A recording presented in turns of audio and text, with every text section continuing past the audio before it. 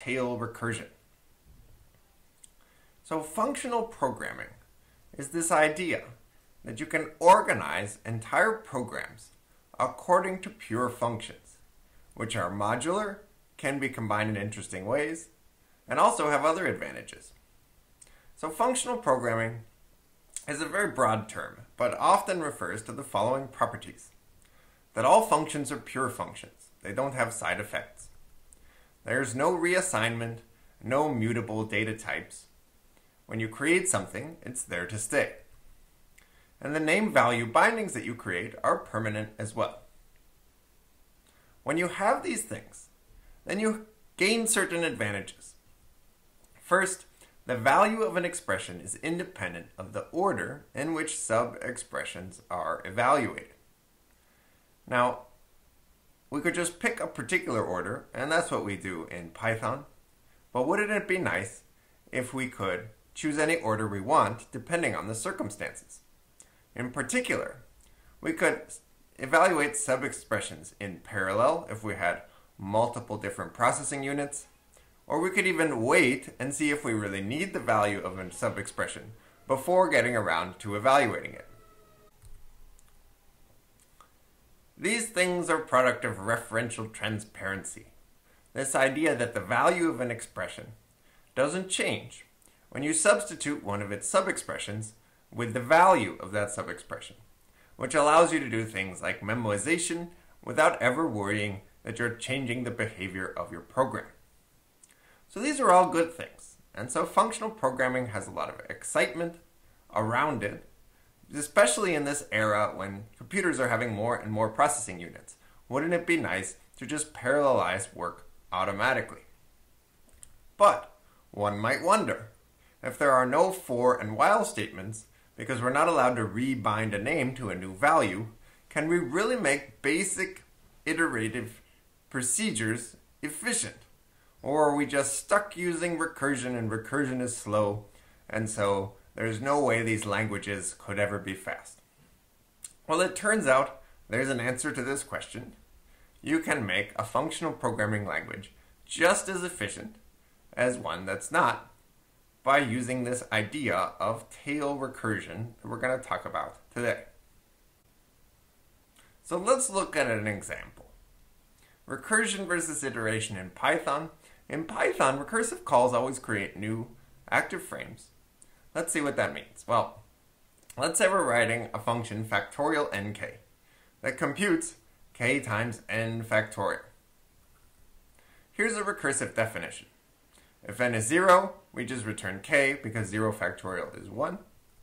Otherwise, we return a recursive call where n is decremented and also multiplied in to the constant, so that we've accumulated all of the different terms of the factorial by the time we reach n is 0. And here's an iterative definition. Factorial nk.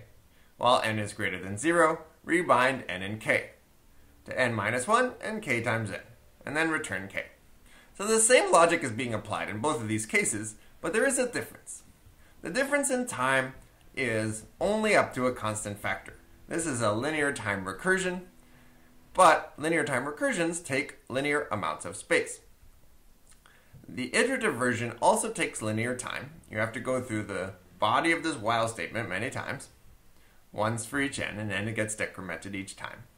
But we only have a constant amount of space, because we have a constant number of names that we have to remember, n, nk, and factorial, regardless of how big n is.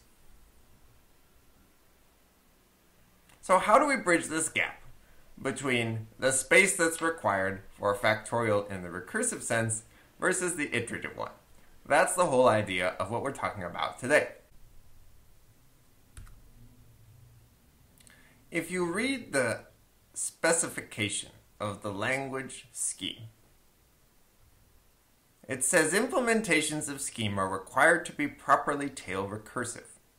This allows the execution of an iterative computation in constant space, even if the iterative computation is described by a syntactically recursive procedure. So remember, we have our iterative version in Python, which takes linear time but constant space. The idea is that if you write the same logic as the scheme procedure, so this says the way you compute k times n factorial is you check and see if n is 0, then you return k, otherwise you make a recursive call. And that should use resources like this. But how do we do that? Well, the answer is that we eliminate the middleman. We eliminate frames that we don't need anymore when we make recursive calls. Let me show you which frames those are. So we're back in Python. We're looking at the recursive definition of factorial. And as we step through it, we see that each call to factorial creates a new frame. And here we have n bound to 4, here n bound to 3, n bound to 2. Soon we'll have n bound to 1 and n bound to 0, which is the final state. Now, what's going to be returned? Well, this one's going to return 240, we see that. But notice that each one of these other calls is also just going to return the result of the last one. 40, 40, 240, 240, 240, and we're done. Now, there was no need to keep around this n and this k in order to figure out that we were just going to return whatever we got back from the next call.